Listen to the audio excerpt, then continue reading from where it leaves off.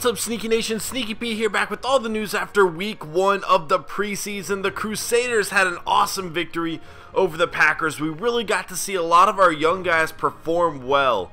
Matt Marmarosa, man, looked really good. I know a lot of people were excited about Jesus King. I feel so weird saying that name, man. But he had a great game too, as well as Emmanuel Graves and Kaysen Dobbs.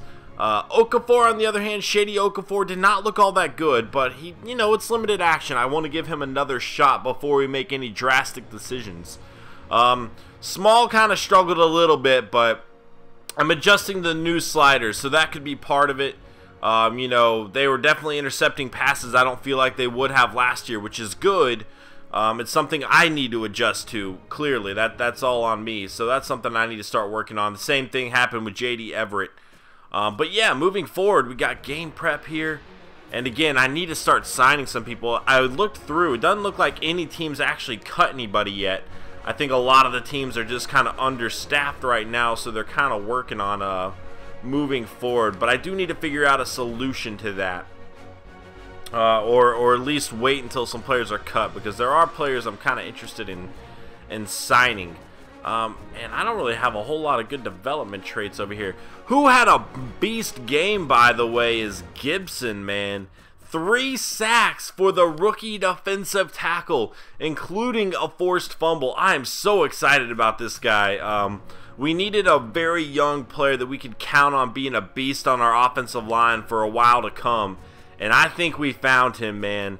Obviously Justin Tuck is getting up there in age. We do have Shelby Harris.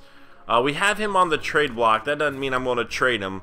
I don't really like the offers I'm getting for him anyway. But having Gibson, man, with the way he looked, I'm excited. I'm very excited about him. Moving forward, again, I don't think anybody's been cut. A lot of guys got signed, but that's something else. So what we should do is I need to eventually start signing some backup offensive line. That's what I need to do.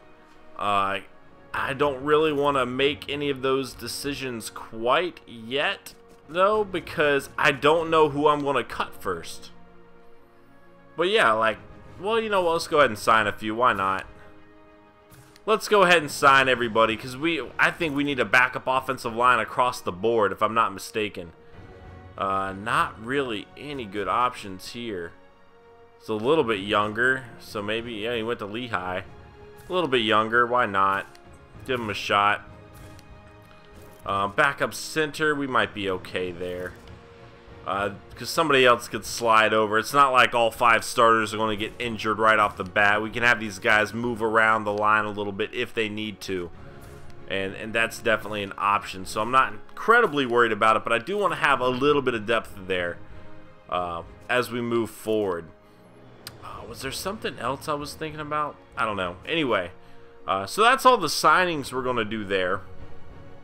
If we look at our stats, or we looked at the stats at the end, I'm telling you, man, I was pretty stoked with what I saw from a few of the guys. We'll check it out again really fast. Why not? Marmarosa, man, definitely thrilled with the game that he had. I might try to give him a little bit more time in this upcoming week. I'd like to give Everett a little bit more time as well. Small is pretty much guaranteed, a spot on the roster. I just kind of want to see if he's ready to take that next step or not. Didn't look like it from that first week. Our running game looked good, We increased the sliders a lot, and granted, these 3 guys were running up against backups. Okafor was running up against starters. But still, man, our offensive line was beasting it, even though I made it more difficult to run. Unless I accidentally switched that the other way and I didn't realize it and made it easier to run. I don't think I did, though. I don't think I did. I'm going to have to watch that video. Now I'm wondering, did I? We'll see. We'll see if I did or not. And people have probably left comments had I done that already. But I wouldn't see it because it has not been uploaded yet. Anyway, yeah, I'm stoked about Keegan Gibson. Stoked about a lot of the players on this team moving forward. Olajuwon I was pretty happy with. Ray, man, is looking like he could have a breakout season. I kind of feel like he was all over the field in that first game. Again, transactions, we'll see some of the bigger names that might have been signed here. We just signed those guys. Vincent Jackson going to the Lions. Gilchrist going to the Vikings. And that pretty much looks like it for some of the big names. Jimmy Clausen going to the Broncos. That's an interesting one there. Don't think we have a whole lot of news to really follow up on yet, quite yet. We'll see if I don't think I have to make any cuts. I might have to make some cuts. If I do, I'll probably just show that in the beginning of the next episode, and much like I did with the other signings that I had to do at the tight end position. So yeah, that's gonna be it for this episode, guys. Just gonna be a nice, quick, short one.